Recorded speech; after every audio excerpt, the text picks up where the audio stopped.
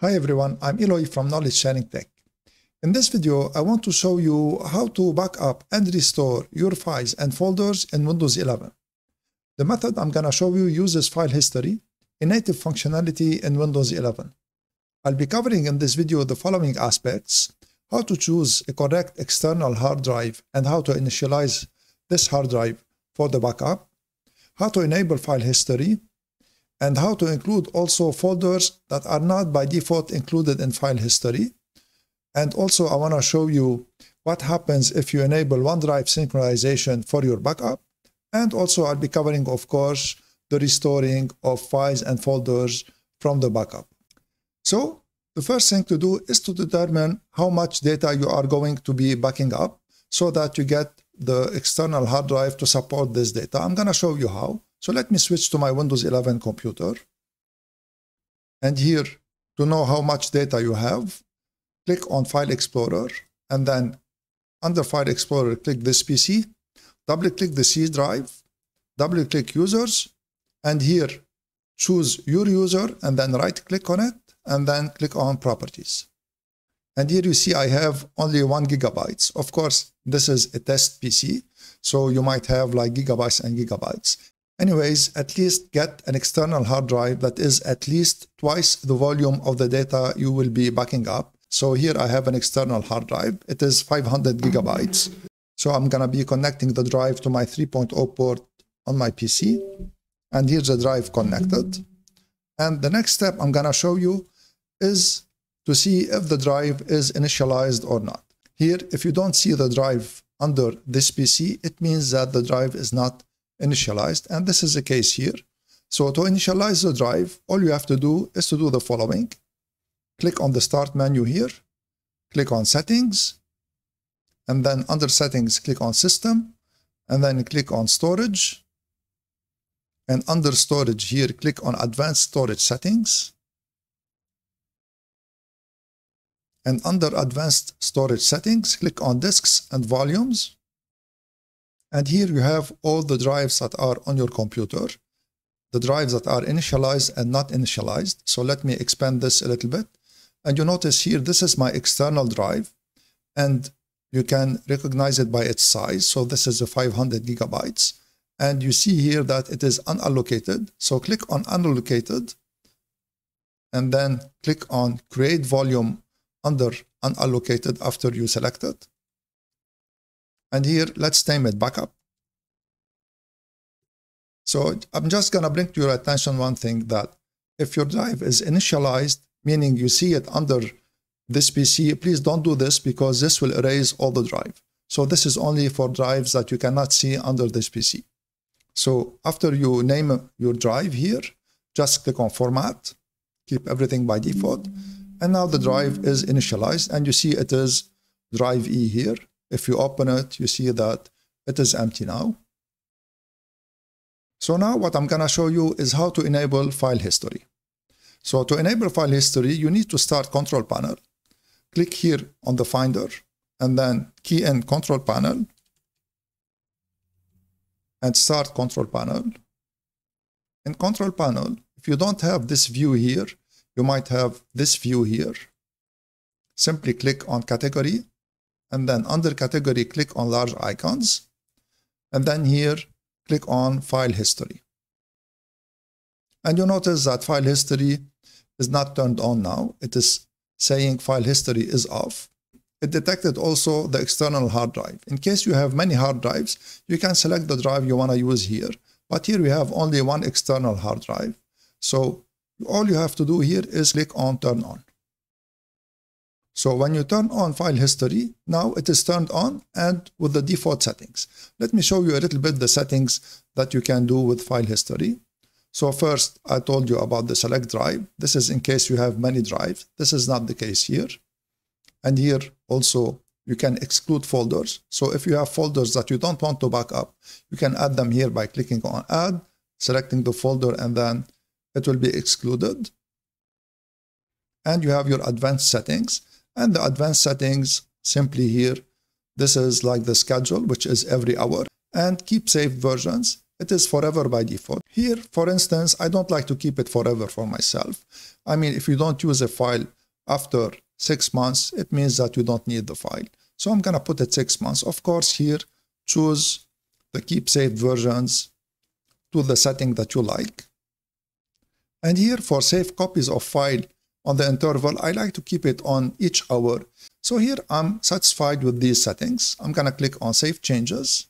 I'm gonna here force a backup to run now. So I'm gonna click on run now. And you see file history is copying files because of course we have only 1 GB. It is very fast. And for now, I mean, this is enough if you wanna enable file history. But now I'm gonna show you also how to add folders that are not included by default in your libraries. And this is very important. And to achieve this, we need to edit a file called config1.xml. I'm gonna show you how to do it. So click on the Finder, and then here type %local app data %, and select the first one. And here double click Microsoft. And let's go to Windows, double click Windows, and then double click File History, and then double click Configuration.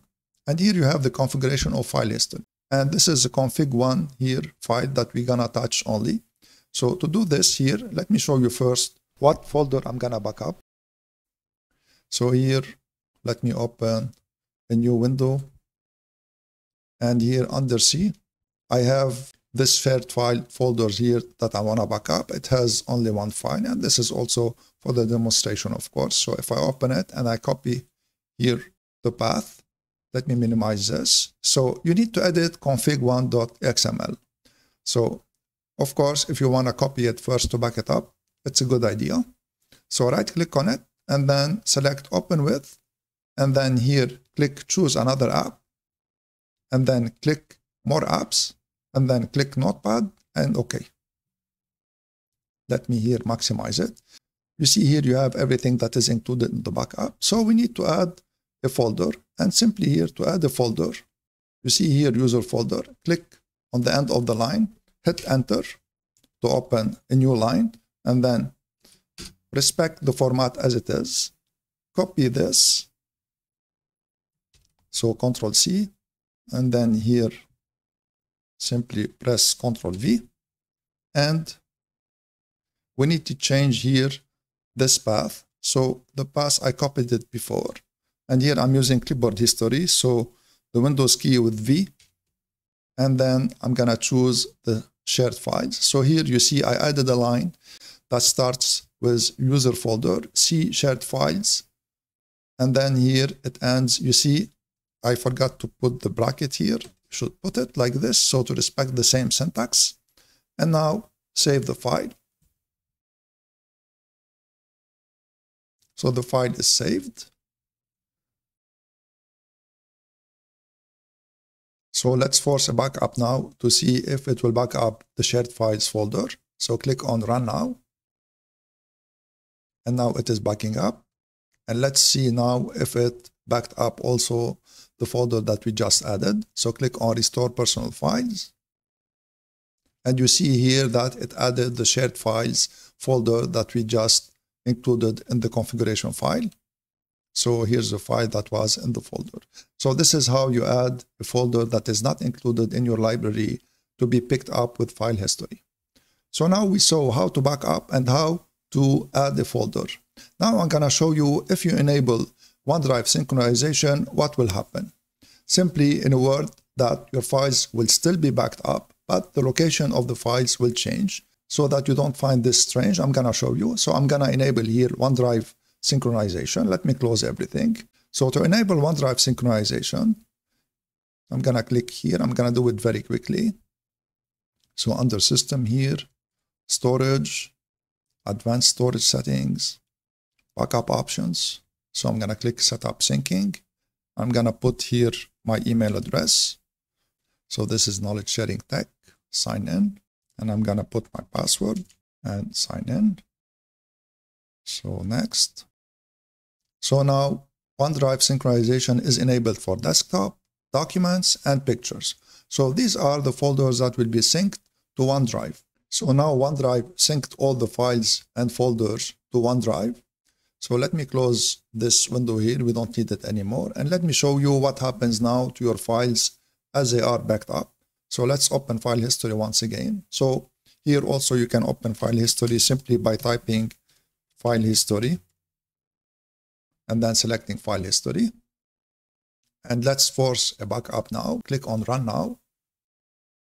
And the backup is underway.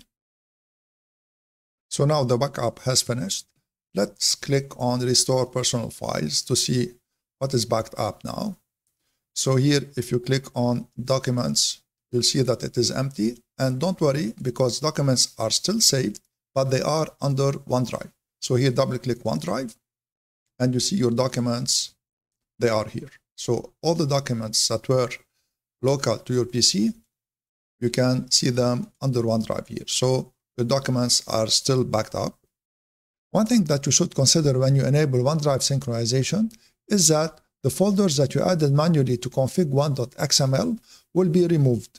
And this happens only when you enable OneDrive synchronization. So you should re-edit config1.xml and add these folders, and they will stay in this file.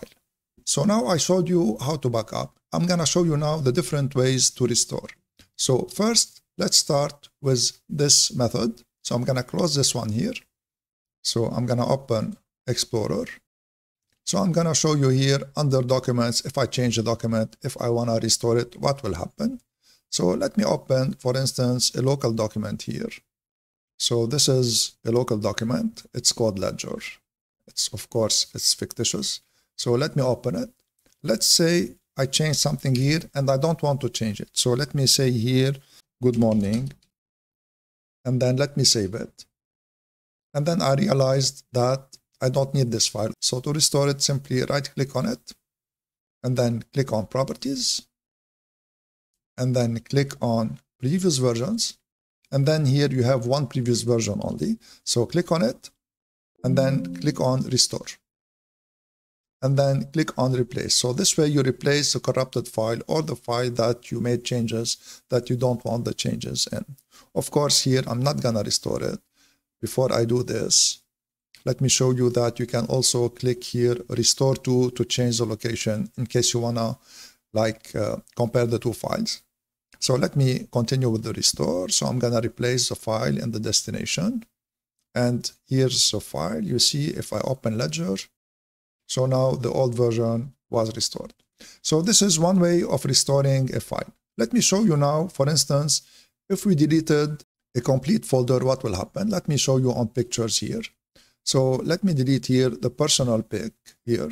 So it has one file in it.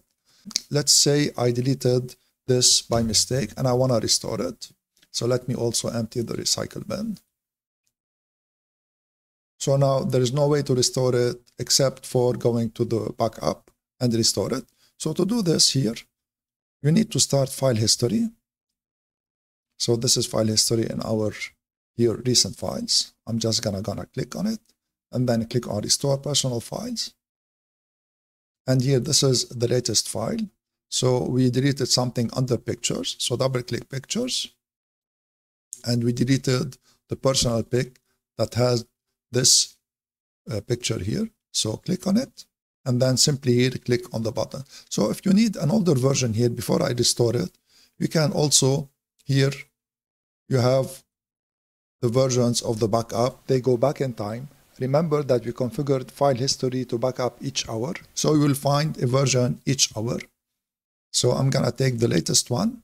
And by default, when you open restore here, it will open the latest backup. So double click on pictures and we need to restore personal pic. So click on it and then click on restore. So it will simply restore it. So it restored it and it opened the pictures folder also automatically so that you can see the restore that happened. So this is here the personal pic and this is the file restored.